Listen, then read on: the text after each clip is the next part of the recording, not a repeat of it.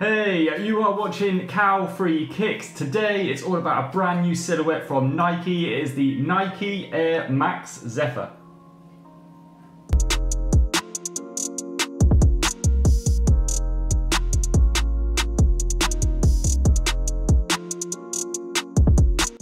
As with every shoe review, I will be looking into 5 main things when I review this pair of Nike Air Max Zephyrs, and at the end of the video I'll give them an overall rating out of 5 stars. If you like what you see as you're going along, please do not forget to click the little thumbs up like button below on your device, and if you've got 2 seconds you can also subscribe to the channel below by clicking the little red subscribe button and the little bell that pops up next to it. If you click that you get a fresh notification every time a video drops on the channel. Okay, let's get this review of the Nike Air Max Zephyr kicked off straight away by checking them out on feet.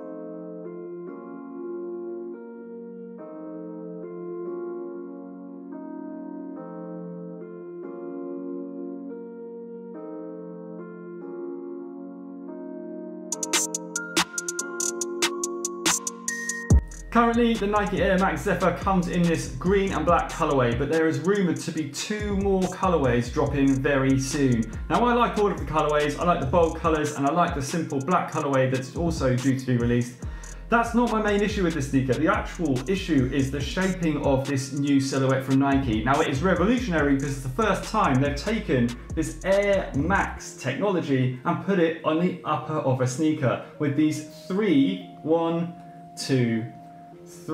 zonal air units on the upper of the shoe. Now, they're very, very soft to the touch and very bouncy, a lot softer to the touch than the actual air unit itself.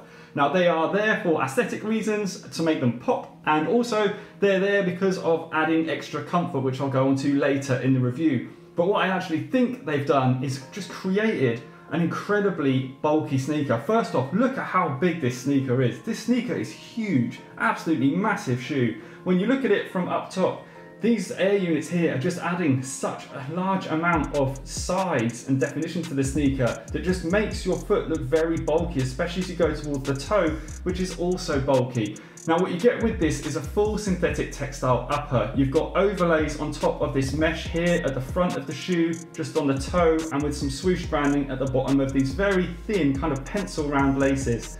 As you move to the air units, they're actually fixed to the shoe with very, very thick plastic, and it's quite hard and also looks kind of cheap when you get up close. And also it's quite sharp on the edges here, and I just don't think it looks great. Now, I do like the shapes that they've made these air units out of, but I just don't think it's the best looking sneaker, to be honest. I just think it looks too chunky overall. When you move around to the back, you've got a very large amount of padding around this hardened heel cup. Then you've got this foam midsole detailing, which kind of waves up around the shoe on top of this huge 720 air unit. As you move to the bottom, there's some nice cutaways on the sole. Overall, I just don't think I'm a massive fan of it, just because of how big it looks. It just looks huge and chunky, and there's possibly 1 too many overlays on it for me, to be honest. Next, I want to move on to their comfort, where I want to put this 720 Air Max unit to the test on the curb.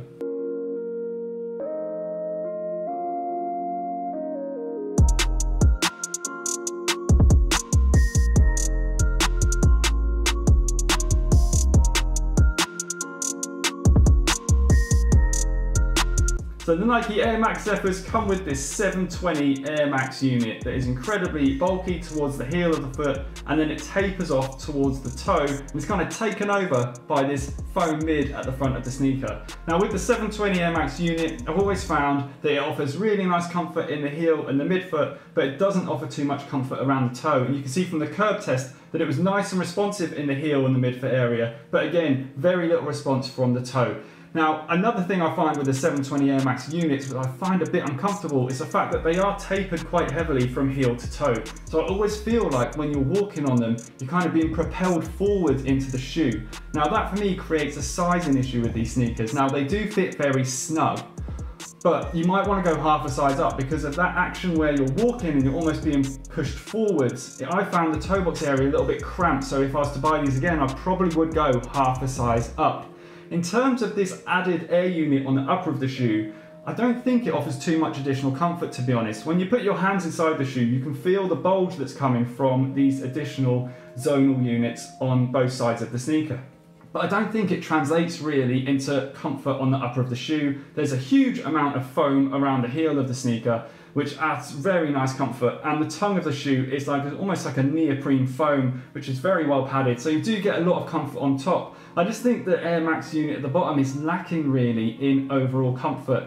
Next, I want to move on to their weight, where I'm going to put these giant sneakers on the scales to show you how much they weigh.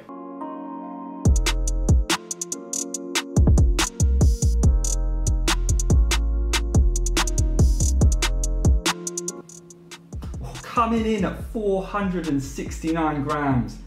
I've already said it, I'm going to say it again. It's a huge shoe, it's massive. The amount of overlays you've got on this, the amount of foam detailing, this additional air unit on the side of the sneaker and on the tongue, the 720 unit, this mid foam, everything is adding up to create an absolute monster weight for this sneaker of 469 grams. That's almost a kilogram that you're wearing on your feet with these shoes. Incredibly heavy pair of sneakers. Next, I want to move on to their breathability, where I'm going to pump smoke through the sneaker to show you how breathable this heavily detailed upper is.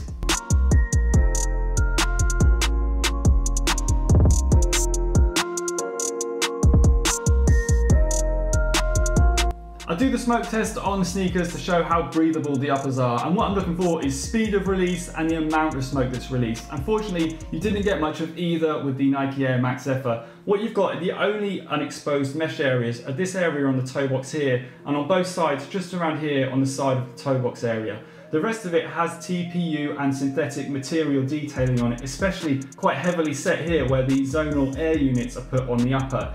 Because of that, it's not a breathable shoe, and when I had these on, my feet did heat up very quickly. So not a bad winter shoe at all if you live somewhere where it's going to get extremely cold, because these will keep your feet very warm. But otherwise, breathability, a real letdown, to be honest. Next, I want to move on to their price. Now these come in at £160.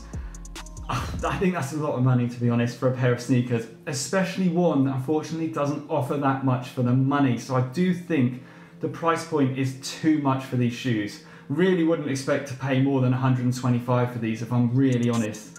Now I want to move on to their overall score. Now these are going to get, unfortunately, a very, very poor 2 stars. Pains me to give a pair of sneakers 2 stars, but when you're looking at them overall, you're expecting these for the price to give you great comfort, but they don't, unfortunately, and you're expecting them to be, you know, really good looking, but I just don't think they've pulled it off in the looks department. They're an absolutely giant pair of sneakers, and I just think they're too big, there's too much going on, they're too heavy, and they're not breathable enough. So for that reason, 2 stars is all I can give these sneakers. If you've liked what you've seen, again, please do not forget to give the video a big thumbs up, click the like button. Also, you can subscribe to the channel or follow me on Instagram. Drop any comments if you've got any questions. I'll try and get back to you as soon as I can. Thanks so much for watching. See you again soon. Bye.